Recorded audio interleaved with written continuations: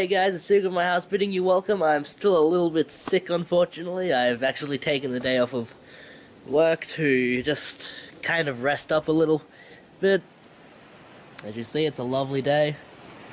And it is significantly warmer outside than it is inside my house, so I am going to be doing this video outside. And if you have a problem with that, I don't know what to tell you, but this video is my top 10 most expensive CDI games, or most valuable, I guess you would say.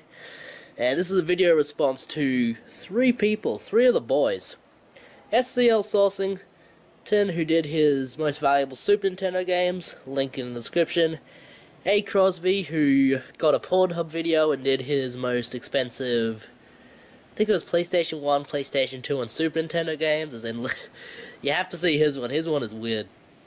And you have Jeffmacknz, who did his top 10 most valuable Super Nintendo games as well, I think, so. Or it might have been PlayStation 2. I think it was PlayStation 2, actually. So, you know when three of the boys do a specific video, that you have to do one too. I mean, there's really no question about it. I've been forced. My hand is forced to do this, and I could show you stuff that you've all seen already. I mean, if you've seen their videos, I basically have the titles they have as well, so yeah, I could show you those titles, or I could show you something completely different, and I think that's more what I'm going for. Instead of showing you PlayStation 1, PlayStation 2, Nintendo, Super Nintendo, Sega, I'm going to show you my top 10 most valuable CDI games, and this one's difficult because CDI games, they are scarce.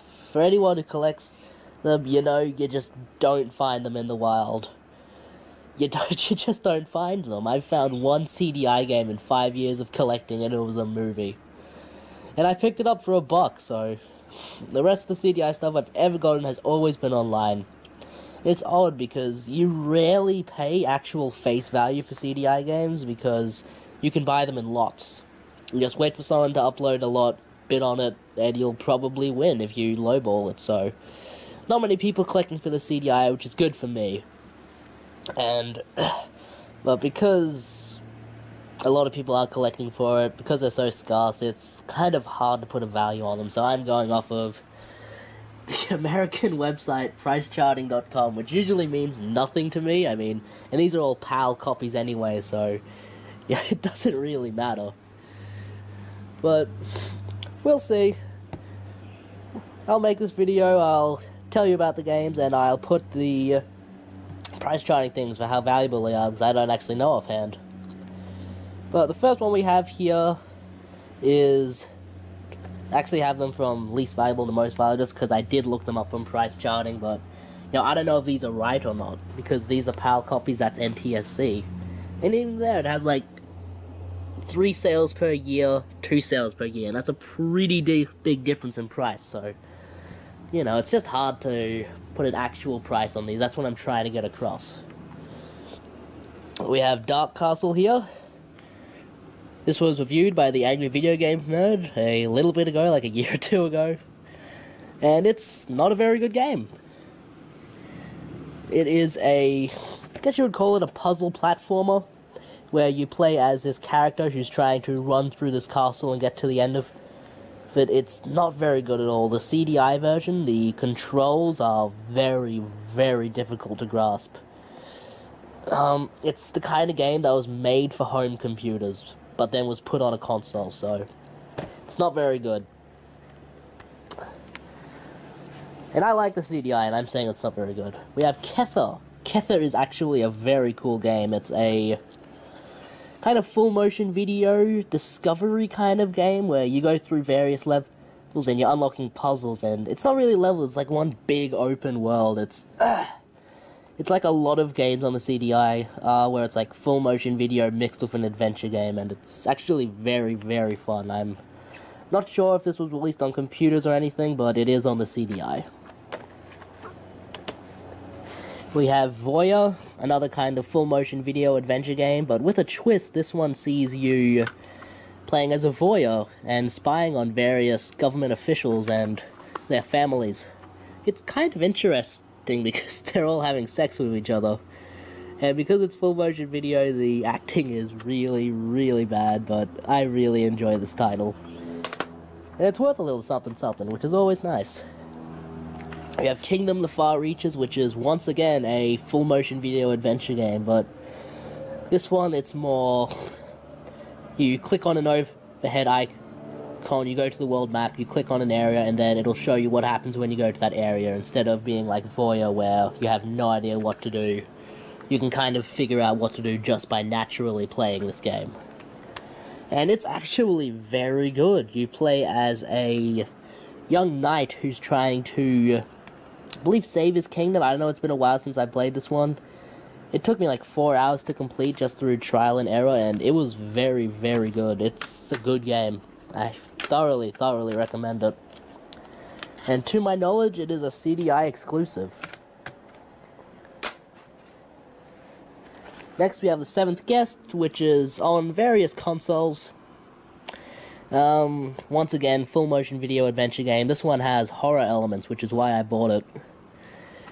You go around a mansion solving puzzles, and each puzzle you unlock unlocks more of the story as to why you are in the mansion, and it's very good. The sequel to this, The 11th Hour, is also a very good game. But it's the kind of game where I needed a guide to finish and get through this game. I didn't need a guide for this. The Joy of Sex. This is exactly what it sounds like. It is a kind of sexual board game type game. It's a really weird one.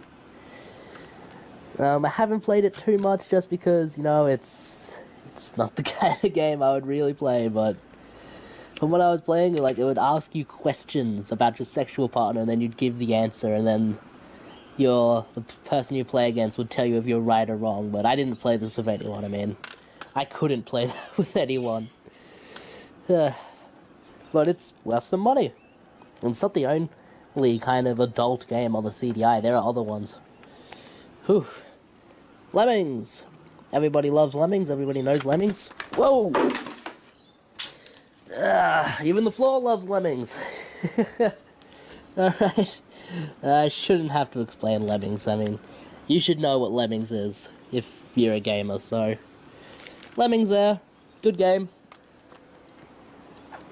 And this one I have 2 copies of. I don't actually think it's worth what price charting says it's worth, but I have 2 copies of it. It's, what, in my opinion, the magnum opus of the CDI. It is Escape from Cyber City. It is another full motion video game in the lair of in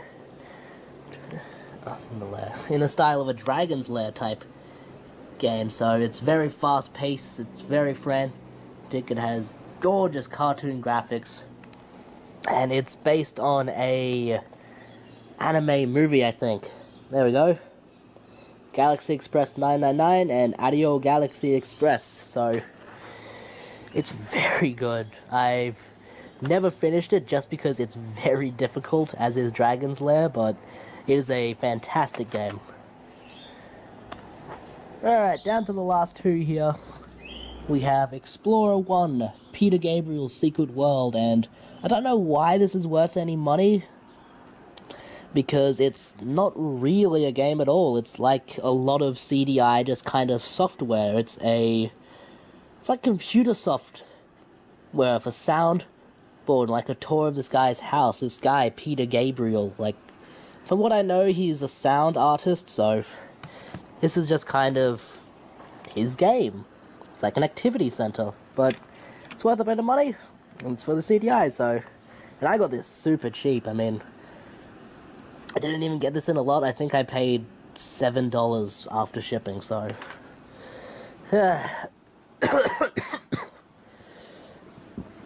sorry about the coughing and sneezing and all that. I am sick. You know, I'm not at my best right now. And finally we have Link the Faces of Evil, which is probably one of the, well, it is one of the better known CDI titles, and I have spoke about this before, and I will confirm that it is my favorite CDI game. I think this is actually a very, very good game, and that people don't give it the time of day just because of the negative stigma surrounding it, so it's also worth a bit of money, so I could never actually recommend someone paying $100 to get this, but you know, if you can get it in a lot like I did for relatively cheap, I mean, I think I paid something like $10 for this. It was 10 games in the lot for $100, so yeah, I think this is a very good game. I've talked about this quite a bit, so I won't hear. If you do want to hear more of what I have to say about this game, I do have a video up. It's kind of giving my opinions on it. It's in one of, I think it's in the games I played and enjoyed in 2014, so check that out if you want to, and that is it. That is my CDI collection, so I will edit this video together, hopefully in the sun, because it is nice and warm, but if not, I will have to go into the house where it is dreary and cold. My house doesn't have insulation, so that's why it's cold. But thank you for watching. If you have want to know any more information about any of these titles, don't hesitate to ask. This is Secret of My House, bidding you farewell.